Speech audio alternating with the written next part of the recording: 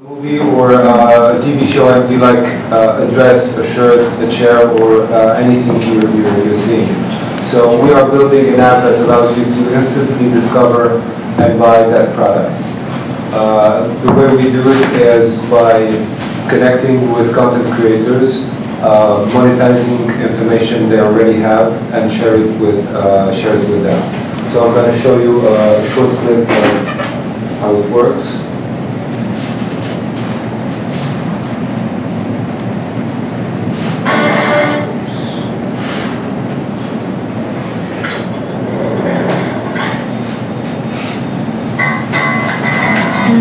So you're watching the show, you see something you like, you click that button, and you're going to have a synchronized frame that is mirroring what's happening on the show.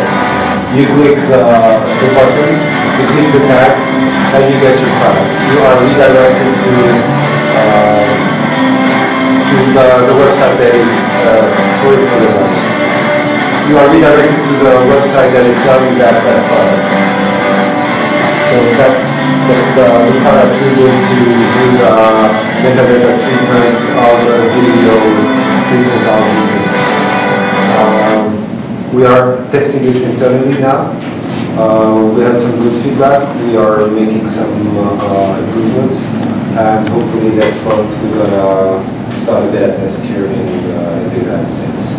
So you mean the movie producers would give you the name of the designers? Yeah, that's the easiest way to get information is to take the information that they already have. There are other ways that we use to get information. We are adding a crowdsourcing feature, so even if the product is not tagged, you can still put your finger on the frame and request that product, and someone else might add that product. But we want to, I mean, we started this company to try to solve mainly two problems, which are how to monetize video in this world that becomes governed by the internet. So there's a classic way of selling content, which is subscriptions, or you buy a ticket to go to a theater, or you buy a DVD. Now content replicates on the internet. So we're thinking about content as a medium, not as a product. So once you unlock the information that is inside the video, you can detect information, detect demand, know what people want, who are the stars that are most influential, if the word is correct. So you get all sort of new data that like brands could not dream about. Yeah, but the designer will try to dress the stars of a movie to be on it, right? Sorry? The designers of clothing will try to dress the stars of the movies to sell their products. Yeah, that's what we want to do. That's what we want to encourage brands to do, because like today, product placement companies are doing this amount of deals. When you add a technology that allows you to identify things that are not identifiable, you can leverage product placement opportunities, and that's another way of financing content. So like you give more freedom to producers if they can have more product placement deals, and they become more powerful than in the discussion with distributors. So then the stars will lose their personality if they bought to wear something. No, stars do not decide what to wear. They decide to take a product placement deal or not, and they usually the talent agent gets into the discussion. But like, if you accept to play Spider-Man, you don't say no, I'm gonna wear like Batman, or like, I mean, that's not the actor doesn't decide what he wants to do. So okay, I'm watching a program and I see this guy wearing a suit, and I want to buy that. Yeah. So my phone is synced with my TV, and I order it right there. Yes. It's what happens from there on? From there on, you either you're gonna add the product to your favorite, or you're gonna just look at the information, or you're gonna buy it. So what we try to do is try to maximize the links to e-commerce websites. So we integrate APIs in our system, and I think it's a way for us also to make. It's a lot of work. It's a lot of work. It's a lot of work to synchronize all these clothing and. It is, I mean, but like there are clever tricks that you can apply to get the thing done in a short period of time. So just to give you an example, like a 20-minute episode takes us like 60 minutes to be, to add information, basic metadata and products. So is your app live? No, not yet. Okay. I don't understand, how do you get the information?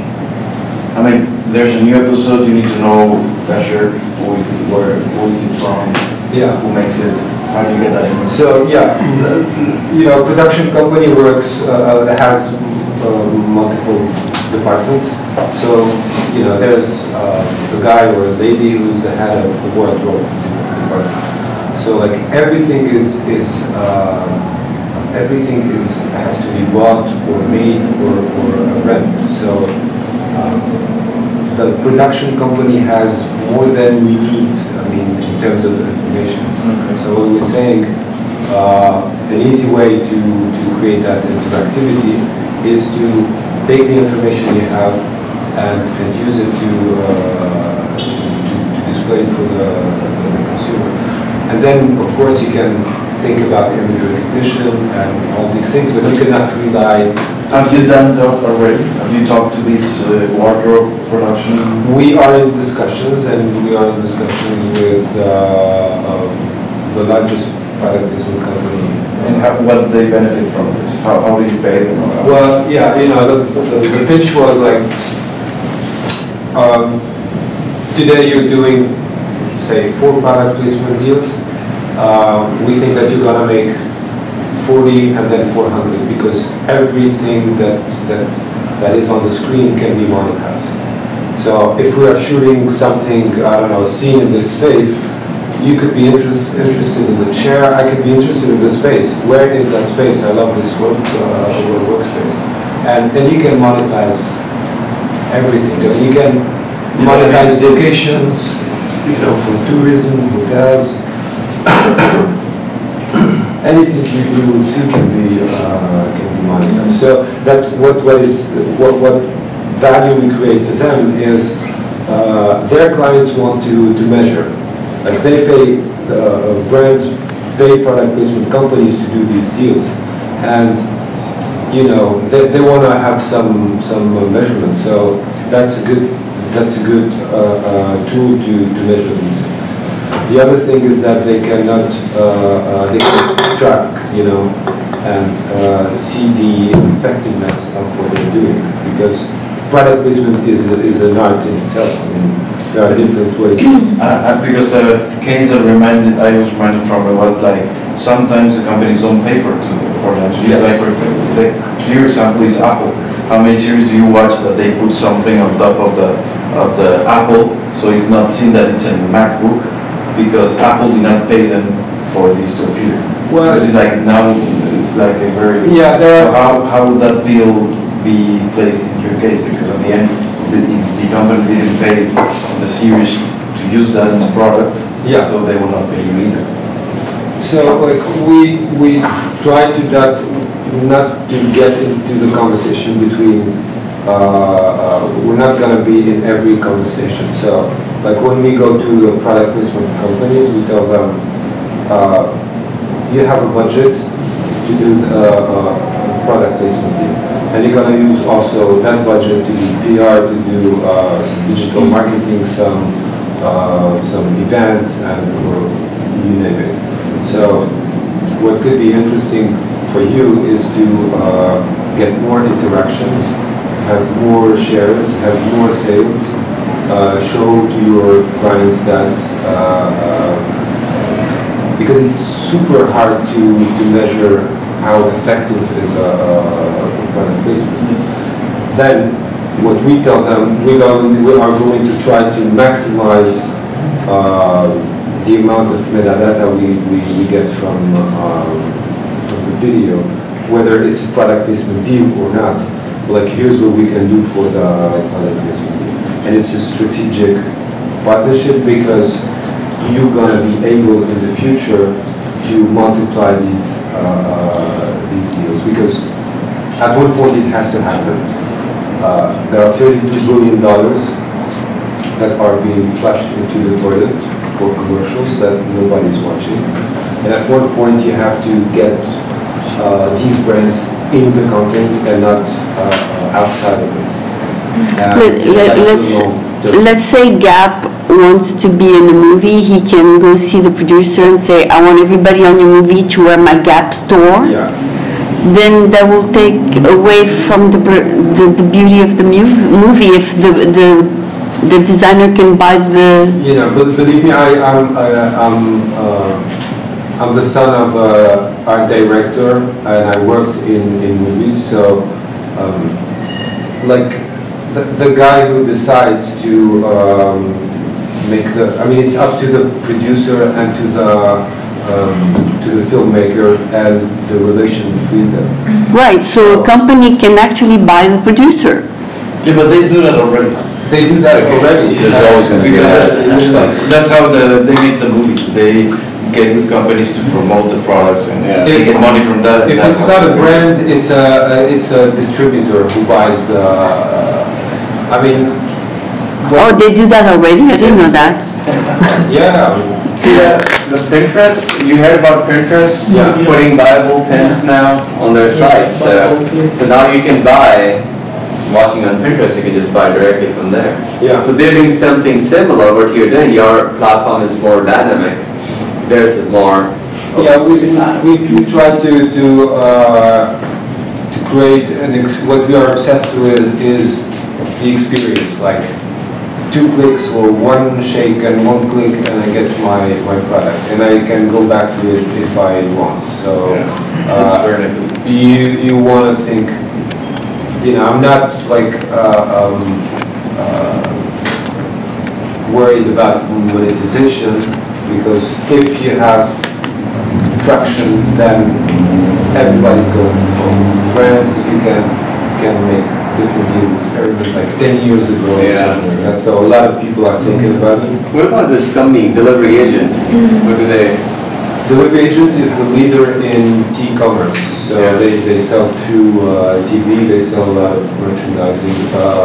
Products also from seen in so would they be a competitor?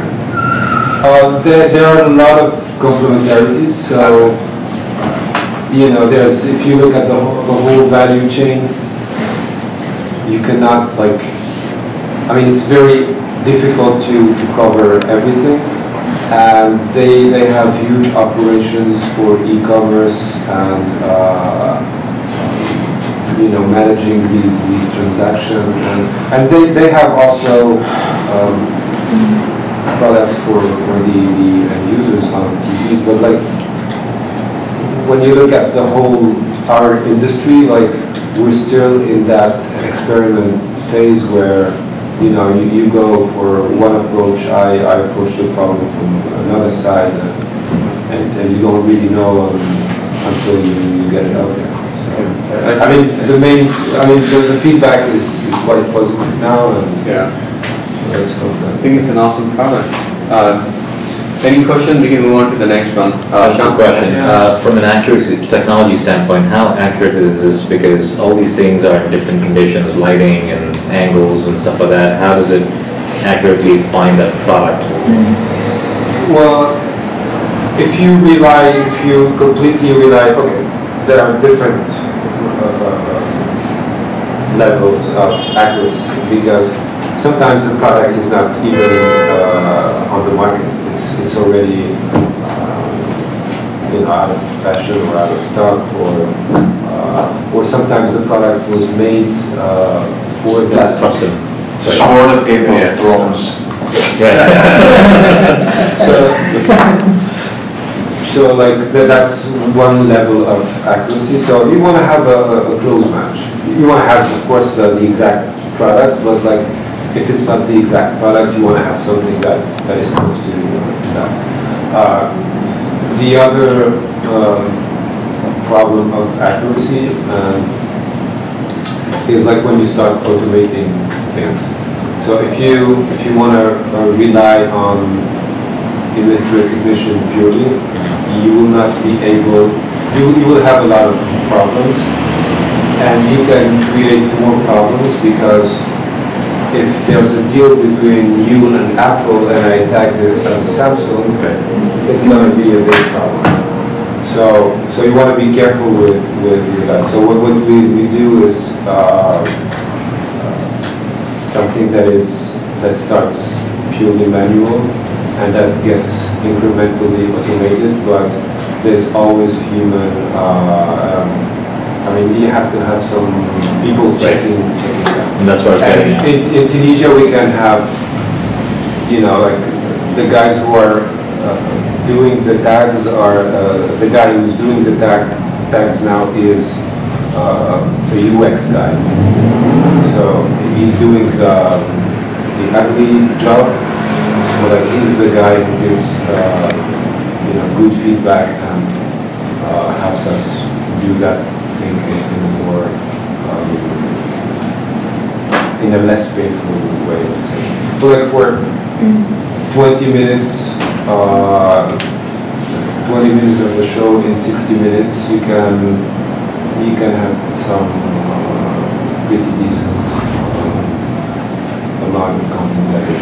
But so it's only applicable for products that are on sale nowadays. Now, if you do a movie that's taking place in the 18th century with costumes, you cannot do that. Well, you know, you can monetize differently, but we try to maximize the commercial. I mean, the commercial opportunity. But like, if it's not sold, you can always add information about something. So The place. Yeah, I mean, like Like visit Italy next week. yeah, but that also can be a commercial opportunity because you're selling Tourism. Tourism. to Like when they did Star Wars in Tunisia, a lot of people went to Tunisia. A lot of people who have never heard about Tunisia came to Tunisia to visit Star Wars making of the movie, yeah. I just wondering about if you are going to create a new channel like Netflix or YouTube, or you are going to integrate this feature in an existing We don't channel. want to deal with streaming, we don't want to deal with copyright, licensing, and all these things. Because once you want to have, of course, it's better to have agreements with producers, but like once you start streaming stuff, you're getting into Copywriting problem, yeah.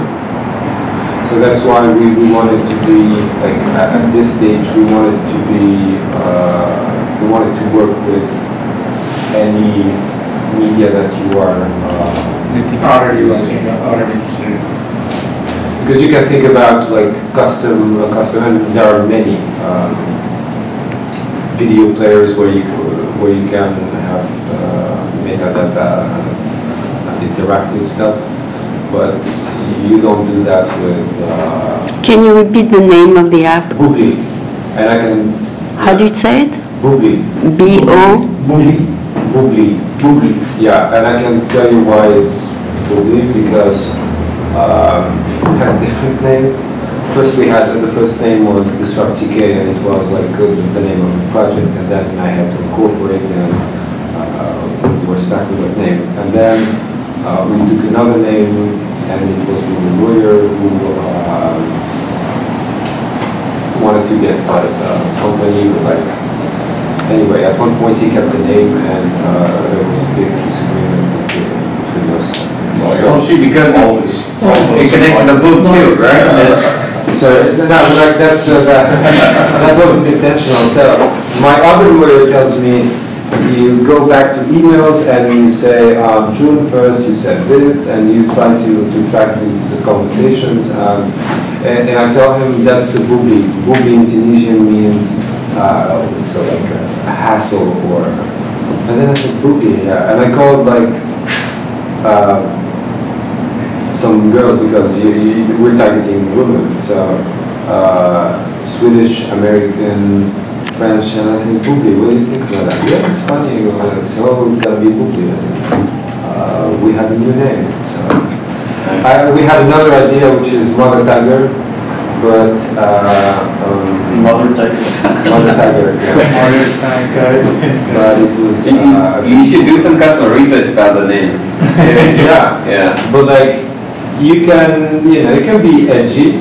Yeah. And see, Europeans are thinking differently, than American audience. So yeah, they're more open. It's about a lot of things, and you should just do some customer research before you launch. The main difference that name's going to cost you a lot, because it's like names that doesn't reference exactly to something like Amazon, or Amazon is like Google. Yeah. They imply a lot of investment to people get to know and understand what is it. Oh yeah, I mean that's this. You can choose a name that reflects what It's another way to do it. Movie commerce. Yeah, but like, Tag and buy or something. we were against. Click buy. We were against like branding it as a super commercial. Like we don't want to use commerce, buy. It's more a discovery tool. Like, and we give you the product if you want to buy it. Right. Because as you say, you're dealing with art and entertainment. So if you start pitching the producer about like, your movie is going to be Walmart, he's not going to be happy with it. With the products. With that. So yeah, and a lot of things were tried in the space, and with pop-ups and things that show. And it's going to ruin the movie. exactly. So what you want to do, that's why we're obsessed about the experience, is how do I can snag that product with the minimum possible. Yeah. And you developed it in Tunisia, or when you came here? No, in Tunisia. We came last year for an acceleration program, and I'm back here to meet some of the investors that some of the investors. Sorry. PitMe is for startups that are in the Middle East. What's it called, sir? PitMe. PitMe. PitMe. BITME. And listen. They're based here in. The first batch I came in the first batch. We were in, what's the name of the hotel? Just in front of Club Quarters. Yeah, it's just here. Columbus? Club Quarters. Club Quarters. It's across the street. Okay, yeah. And we had that open space. And you said they specialize in certain startups? Yeah, they focus on the startups that have potential for, that were built or developed in the Middle East, but have the potential to be successful globally or in the United States. Awesome. Yeah. So or like for companies that are on other markets and they want to. You should talk to some specific, like Comcast Ventures. Comcast is the largest cable company, entertainment giant, and they have a venture arm. It's called Comcast Ventures, and they would definitely invest in this. You should pinpoint those. Yeah, there are like even talent agencies are now creating their venture arms. Right. Yeah, but like as most of us, I think know is you have to fix your stuff. I mean, you have to show what you're doing, but you cannot have the real discussion before like fixing all your incorporation, legal IP transfer, and try to get some physical presence. Because like here you meet people and it's cool and they ask you where are you and you say Tunisia, okay, you deal with your stuff and then let's talk. Right. That's common. That's a challenge. Well, there are investors who are more courageous and they understand these things. If you are able to go through a local incubation program, then they provide you all the resources to cut through these hurdles and barriers that potentially any foreign startups are going to come through. So it's good to go through something like Pitney or 500 startups or YCs, and I think you got a solid future really for this firm. I would advise the name because my research, is it the book part that you know? It would have connotations, and you will come across again through investors. So and it's a small thing that be easily changed. But you should do some customer research so you have already some solid data. This was done 1,000 Google consumer surveys. You can do a quick survey in 5 days, 10 days, or you can do Survey Monkey, or there are many platforms where you can conduct quick surveys on the names, brand names and all. It will give you some insight, how what percentage of the people choose or not. You're absolutely right, and as you say, culturally it can be very, someone can laugh at the joke and the other guy can get offended too. So you don't want that. You want neutral. You want something nice, catchy, but not. But it wasn't. No, that's very good feedback, and it's the right timing before we incorporate here. So you do it once for exactly. The timing is right. Well, guys, I really appreciate it. Thank you. Thank you. That's very promising. So I know, guys, it's getting.